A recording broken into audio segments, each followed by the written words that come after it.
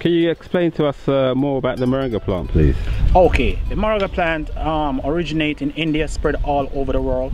A lot of Africans start to use moringa and help with the malnourished, and it's all spreading quickly and fast. But you have people who use it years ago.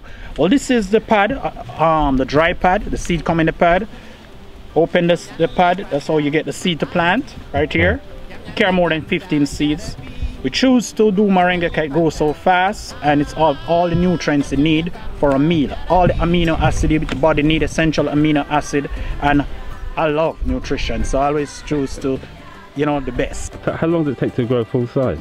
Well, it depends on how you want it. You can harvest it whenever, but 3 months is a good time to really harvest. You can have it grow up, or you can just cut it down. It all depends how you want it. You can do it just for the leaf. Or if you want to have pads, that take maybe close to a year, to have a well-mature tree, a pad like these. The pads come young, green. You can just use it as a bean, string bean, or you go cook the leaf. You're flexible. You have all iron more than spinach. More potassium than banana, more vitamin A than carrots. So it's really a good plant to use. It's flexible. It's a tree.